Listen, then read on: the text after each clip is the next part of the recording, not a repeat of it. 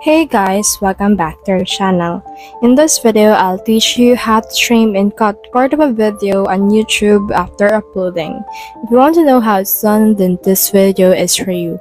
So as you can see, you just need to head over to the YouTube studio. You can head over to there by heading to the URL of studio.youtube.com.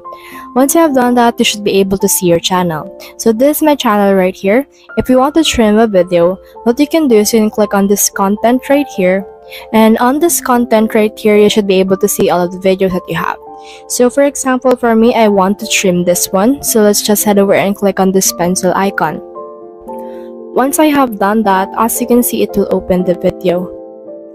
So let's try to click on that, and as you can see, this is what it will look like. Click on the editor right here, and this is what it looked like. So let's head over and click on this get started, and then when you scroll up from in here, you should be able to see this trim and cut.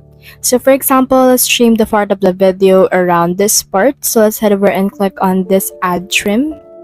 So click on new cut, and as you can see, this will be cut. So what we can do is we can expand the horizon, or we can actually just pinpoint wherein we want to cut this. For example, I want to cut 1 minute until 3-minute mark. So let's head over and click on this check right here, and as you can see, it will be cut right here. So this will take some time to load, but once it's done loading, you can click on that specific part.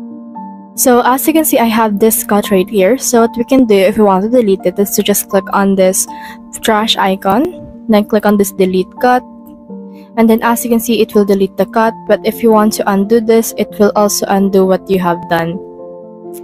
So once you're done with that, just head over and click on the save icon right here in order to save your progress. So that's the whole process. If you have any questions, comment them down below and I'll try best to answer. Thanks.